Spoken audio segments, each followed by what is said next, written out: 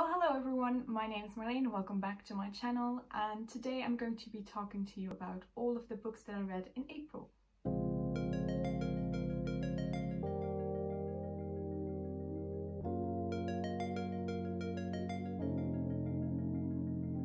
So I guess this month was a pretty good reading month for me.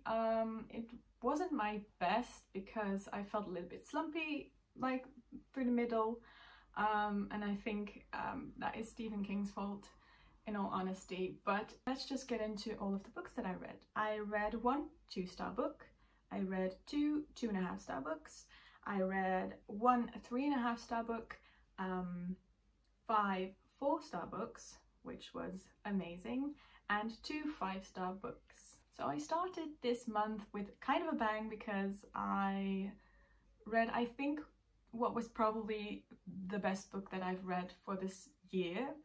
I gave it 5 stars, and it's a book that I absolutely adored, and it's King and the Dragonflies by Kacen Callender. This book is about a 12-year-old boy named King, and his brother has recently passed away, and his parents and King are just trying to basically get on with their lives, even though it's really not possible with the grief they're dealing with. However, King thinks his brother has not died, he has simply shed his skin and become a dragonfly and lives now down at the bayou. King really wants to talk to his best friend Sandy about this, but before his brother died, he advised King to break off the friendship with Sandy because he had overheard that Sandy was telling him that he was gay. So he wanted to protect his little brother from the same kind of rumors. But then Sandy goes missing and the town is going crazy and trying to find the boy. But King finds his friend in a tent in his backyard, and he tries to help him and escape his abusive father. So this story is mainly about grief, about racism, family, friendship, and also kind of questioning your sexuality at a young age. Trigger warnings for homophobia, racism, and mentions of domestic abuse. So like I said, I really adored this book. It was written beautifully. I really liked reading from King's perspective. I think a lot of younger kids and a lot of other people too can really relate to this story. I mean, I am not a black 12-year-old boy living in Louisiana, but I still could relate to part of the story, and it was just amazing and great to read about. I thought this was perfect. I gave it 5 stars, and I recommend everyone to read this. I'm definitely going to read more from this author because if all of their books are this brilliant, I'm clearly missing out. I believe in May this month another book of theirs is coming out. It's called Felix Ever After, and I am planning on reading that in May as well. So the next book that I finished was actually a book for the Owls. I participated in the Owls this month and I barely made it. Let's just say I made a lot of use of the last hour of this particular readathon that took up the whole month. But yeah, I passed and I did all of my Owls. I wanted to become a librarian. I also added charms to that list of prompts that I needed to read because I wanted to work at Flourish and Blots. So I did that, and I was very interested in an Amegas training as well, so I added what was the class? Potions to that as well. So all in all, I had 7 classes, 7 Owls, 7 prompts that I needed to fulfill, and the next book that I finished was one of them. I read Midnight Beauties by Megan Shepherd. I read this for Transfiguration because the prompt of that was to read a book or a series with shape-shifting involved. So this is a continuation of Grim Lovelies, which I read earlier this year. I was really impressed by the writing and impressed by the world of that book, and I was very excited to get into this one as well. I was today years old that I found out that there was going to be a duology. I believe I read somewhere that it was going to be a trilogy, or maybe I'm just dumb, but yeah, after the fact, after reading it, I found out that it was the last book. So yeah, I read the last book in this duology apparently. So in this book, again, we follow Anouk, Anouk is also the main character of the first book, but after the events that occur at the end of the last book, Anouk is very determined to become a witch. So we follow her to Germany in order to become a witch, which is very hard for beasties, which is the shape-shifting aspect of this book. Yeah, we follow her to this school in Germany, and there she will be attempting to become a witch because she wants power and she needs that power to save her friends. So meanwhile, something is happening in the magical world of London, and Anouk needs to team up with her enemy in order to overthrow a coven of powerful witches over there. So I ended up giving this book 2 stars because it wasn't bad per se, it was a good book, but I was a bit disappointed. It really wasn't what I expected. I don't know what I expected. I do know. I expected the book to continue where it left off in the first book. It kind of does, but instead of just going along with that same adventure and having the same villain or something, we just embarked on a totally different adventure with a different threat, and I wasn't really expecting that, and I also wasn't really there for that. Also, we spent a lot of time in that school. I don't think it was a school, but it was a building where these girls gathered to just study and find out what their cruxes were, and those were the things that they needed in order to fulfill the trial by fire and become a witch, or they would die. It was just a whole lot of walking around over there, and that's just basically all that they did, just walking around and looking through books and finding out what their signature thing was that they could use in the magic if they became a witch. So that was pretty boring to read about. I was all there for the trans character though. I felt that was really well done, and I actually wanted more of her. And then there was the emphasis on a love triangle that I wasn't really on board with. We've got, on the one hand, we've got this very boring character who spent the major part of this book in dog form, so he doesn't have much personality, let's say. And the other person in that love triangle with Anouk was the villain, or like a manipulative asshole. So it was basically the love triangle from Shadow and Bone, but Mal being a dog. So, well, yeah, it wasn't bad, but I was disappointed and I wanted more out of it. That's why I gave it 2 stars. So the next book that I read was Upright Women Wanted by Sarah Gailey. This is a pretty short book that I just threw into my TBR for last month. It didn't really fit any of the prompts. I just read it for me and outside of the Owls Readathon. It's a pretty short book. I don't really want to tell you much about what's going on in this book because I don't want to give everything away. But this book, I think, takes place in this Western type world in like near future America. So we follow a girl named Esther, and Esther has recently witnessed her best friend and lover's death, execution basically, because she had unapproved materials in her possession. So yeah, that is not allowed in this world, and Esther escapes her town from her father and an arranged marriage, and she wants to become a librarian. Librarians are people who go from outpost to outpost in this world and bring the approved materials people can read, but they also have some ulterior motives. So Esther stows away on a cart of the librarians in order to join them. And she gets discovered, and she discovers that this entire troop of librarians are queer, like her, and they embark on an adventure. Trigger warnings for gun violence, violence in general, and I mean there is some misuse of preferred pronouns, so just so you're aware of that going into this. Like I said, it was a pretty short book. I thought maybe even a little bit too short. I'm normally not a person who would pick up a Western type book.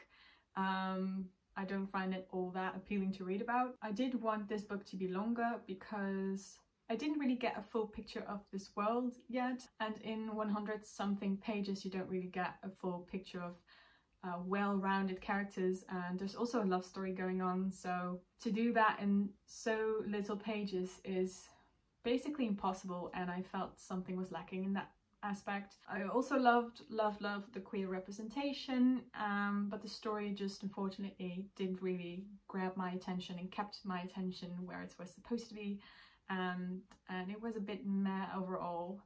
But I kind of liked it for what it was too, so I ended up giving it 2.5 stars. The next book that I picked up was also not on my TBR for the owls. You see my issue there, don't you? But the next book that I read was In 5 Years by Rebecca Serle. We follow Dani, and Dani has got her life together. We follow her nailing an interview for a job that she has really envisioned herself to have, and that same night her boyfriend proposes to her. So Dani is right on track with where she wants her life to go. Later that night she falls asleep, but she wakes up 5 years in the future on the same day. She wakes up in a different bed, a different house, a different ring on her finger, and a different man. So after that little flash forward into the future, her vision, she wakes up again back in 2020, and she is just a little bit shook. She just continues on with her life, and we meet her again 4.5 years later, and she actually meets the man that she saw in her vision. Trigger warnings for cancer and a character death. So I started this book thinking that it was going to be a light-hearted contemporary. Boy, was I wrong. A romance definitely is not the focal point of this story. I'd say it was more about friendship and how destiny and fate all work out in the end, and how life doesn't always go as planned. I think those were the main themes of this story. I definitely cried. Yeah, this book made me feel things. However, I do think that this book is marketed wrong, because it says, brimming with joy and heartbreak, In 5 Years is an unforgettable love story that reminds us of the power of loyalty, friendship, and the unpredictable nature of destiny. It is not a love story. So the unforgettable love story part is definitely not true. The rest of it is, however. I'm not saying it's a love story, it's kind of part of the plot twist, I guess, that's going on in this book, but it definitely had an impact on what I wanted this book to be, on my expectations and what I knew going into it and what I expected from it.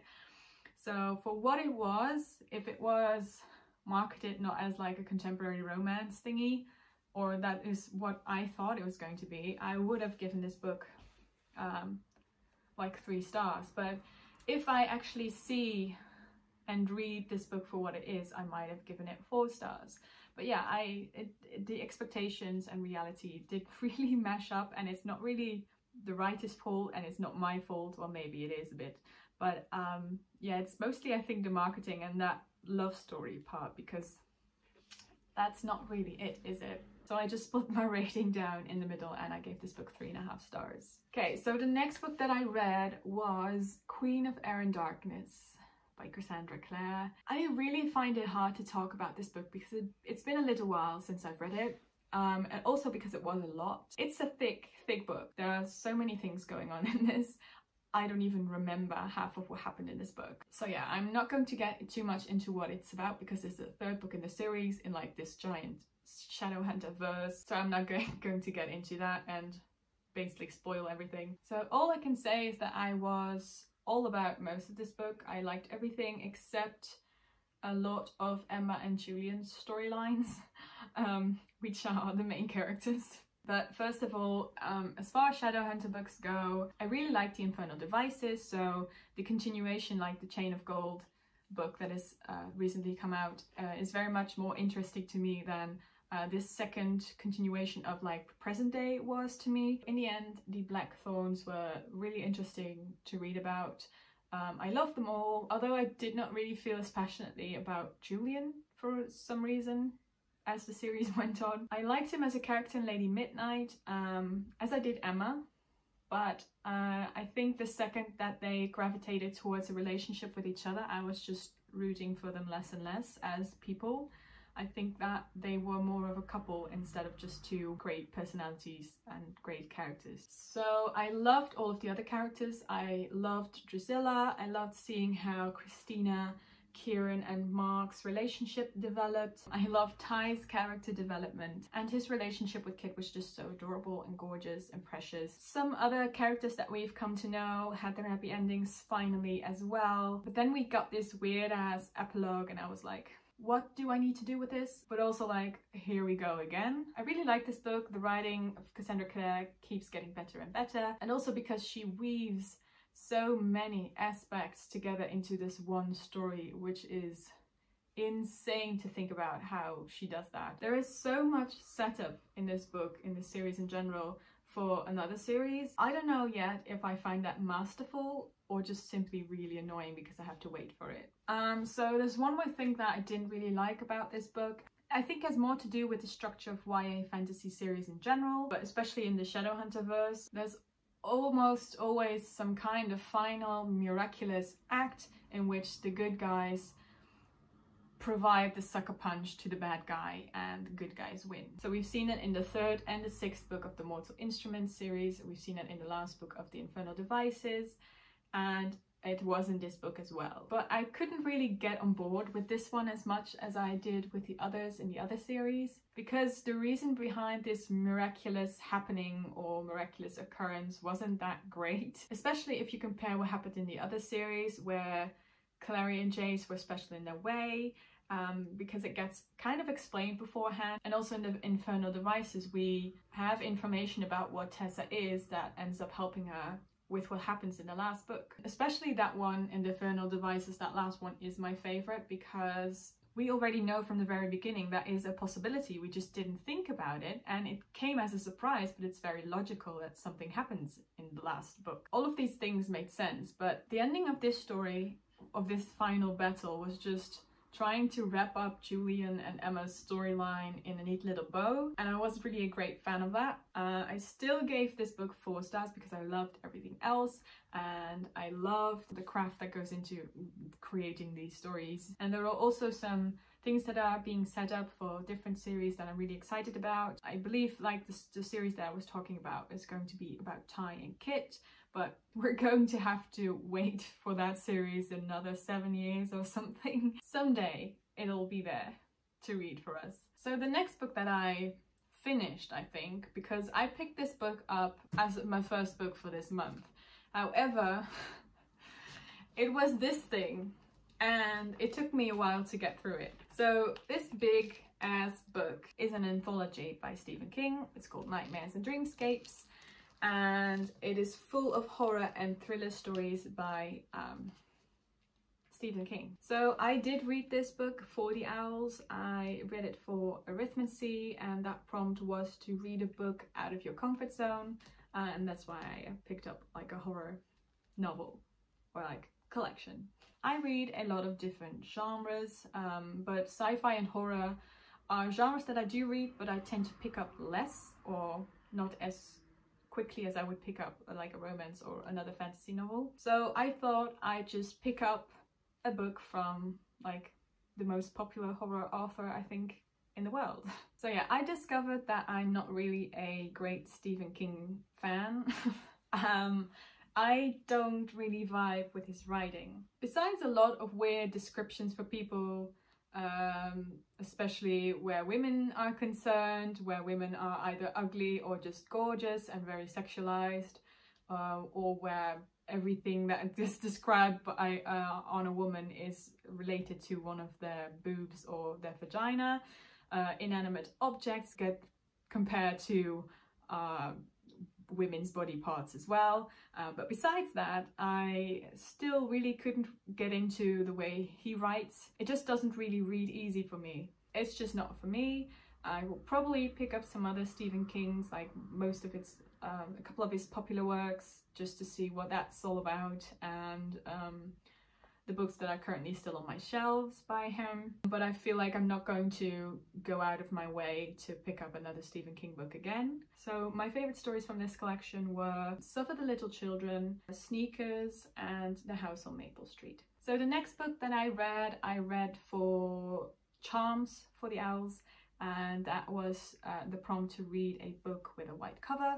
I read The Dream Thieves by Maggie Stiefvater. I decided to continue with the Raven cycle this month, and this is the second book in the series, and I really liked it. So we follow the gang that we follow in the first book again, but this time after the ley lines have awoken. Yeah, so more magic and more weird things happening. Mainly we follow Ronan, and we get a little bit of an insight into his dreams, and reality and his dreams are going to be overlapping in this book. And we also find out that there are still a bunch of other people very interested in what magic and strangeness is happening in Capeswater. I think Ronan is one of my favorite Raven boys. I really enjoyed reading this book that's mainly about him and his character arc. I'm also very there for the Adam Ronan ship, because I totally see that happening, and I ended up giving this book 4 stars because I just enjoyed it, and Maggie Stiefvater's writing is just amazing. Need I say more? So the next book that I picked up, I also read for the Owls. I read this for my potions class, and I needed to read a book for that. I was under 150 pages. So I picked up The Telltale Heart by Edgar Allan Poe. This is a book that has been on my TBR forever. I have read 2 other short stories by Edgar Allan Poe before, and I really enjoyed them. I guess this one is my favorite now because this was amazing. This was the other book or like story I gave 5 stars. I'm not going to tell you what it's about because it's extremely short and I would give too much away, but it's just so immersive and descriptive, but without giving too much away, which is really hard to do. It's just very creepy, and we see how our narrator is slowly spiraling into insanity, basically. And he's just trying to convince you about how sane he actually is, which actually has the opposite effect. So I listened to this on audio. I listened to the audiobook that was narrated by Sir Christopher Lee, and I would highly recommend because he did an amazing job. So yeah, I just ended up giving this 5 stars because it was just amazing. And I am definitely going to be reading more of Poe's work. Then I picked up And Then There Were None by Agatha Christie. I picked this up for the prompt of Defense Against the Dark Arts. I had to read a book that was set at the coast or at sea, and I picked this one up because it was set on an island. This is a classic mystery novel by Miss Agatha Christie. It is set on a private island, and 10 different people are invited by some unknown millionaire to come to the island and spend a weekend on it. I think because there's a new resort, or I don't know what the excuse is. I think it's different for each and every person, but these people are like invited and like lured onto this private island, and they all seem very different. But there's one thing that they all have in common, and that is something that happened in their past that they'd rather keep secret. And then this big murder mystery plot ensues surrounding a nursery rhyme. So I liked this a lot. This was so ridiculous, but also so well done. It was really smart. About halfway through, I kind of guessed who was behind all this. Yeah, I just purely based that on guesswork. But something happens in the story, and that made my guess impossible, so I was just really confused, but then I ended up being right in the end. But it's just so wild, and it's really immersive. It's really spooky. The only thing that I was really that I thought was really funny was the way how sober and how dry these people are while there are people dying around them. Like, I would panic so much more than they would ever do, and these people were just very normal and sober and still believing that they would escape this island unscathed. That was just almost laughable. But yeah, I enjoyed this a whole lot, and I gave this book 4 stars. And so the next book that I picked up was Harry Potter and the Goblet of Fire. I read this book for an Owl's prompt, as you do. I thought it was very fitting because the prompt of History of Magic, which I read this for, was to read a book about witches and wizards. So I thought that this would perfect with my reread of Harry Potter this year. So April was month 4, and this is book 4 of my Harry Potter reread, and I don't really have a lot to say about this because I think it's almost basic knowledge what happens in these books. I didn't really enjoy this book as much as I did the previous one, mainly because of the villainous monologue at the end, or monologues, because I think there were 2 of them. This book is the one in the series where shit just got real. They get serious AF really fast because we've got our first character death and Voldy is really back on his way up. Yeah, I gave this 4 stars, and yeah, I'm just really excited to continue once again with my Harry Potter reread. I might pick up the 5th book this month. I might skip a month in my reread. I don't know. We'll see. The last book that I read this month, I literally finished 11:30 at night. I had like 20 minutes. I had 20 minutes left of this month. It was Tash Heart's Tolstoy by Kathryn Ormsbee.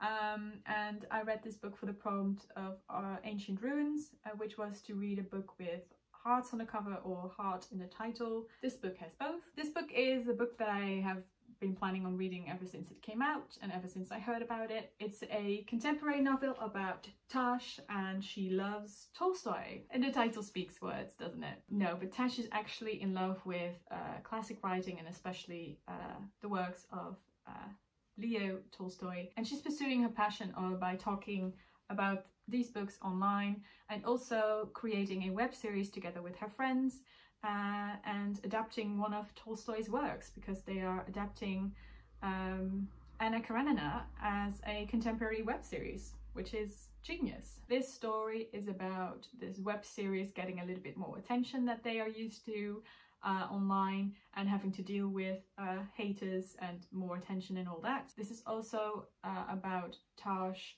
navigating her sexuality because she thinks she's asexual. She has recently been chatting with a boy that she is starting to like online, who is also a vlogger, but they haven't yet met in real life. And it also deals with friendship and family, and there are trigger warnings for cancer. So I really like this book. I think that the things that it tackled were handled very well. I enjoyed reading about all of these people. However, I do think there was something more necessary for me to connect to these characters. So I think there was something lacking there. I don't particularly know what. I mixed up some people in the beginning, and I don't really know what Tash's sister Claudie was, her purpose was in the book, but I liked her supportive parents, and I really liked the friendship that was in this, and it was just very cute, and that's why I gave it 4 stars. So those were all of the books that I read in the month of April. In May, I will be reading, among others, Surrender to the Highlander by Lindsay Sands, Becoming the Dark Prince by Kerry Maniscalco, The Bride Test by Helen Huang, Ghosts of the Shadow Market by Cassandra Clare, and I think a bunch of others. I want to continue the Raven cycle, so I'm going to be reading Blue Lily, Lily Blue by Maggie Stiefvater, and I also will be planning on reading Song Below Water, which is an arc that I received through NetGalley. Let me know what you guys read down in the comments, like this video, subscribe, I don't know, and I'll see you guys in my next video. Thank you so much for watching. Bye!